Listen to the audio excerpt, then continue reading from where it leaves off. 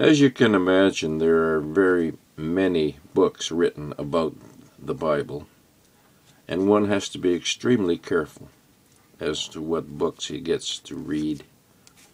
I have a short list here that I recommend to anyone who's beginning a library and wants some good, solid Bible supporting books.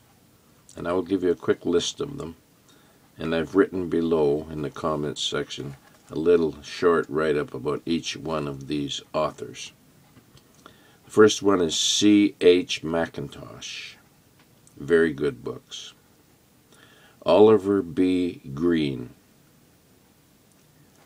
M.R. DeHaan. C.H. Spurgeon. Gail Riplinger. John R. Rice, Peter Ruckman, and J.C. Ryle. These are all very good authors. We do not have to agree with everything every one of them says, but they are basic, Bible-believing Christian authors that I recommend.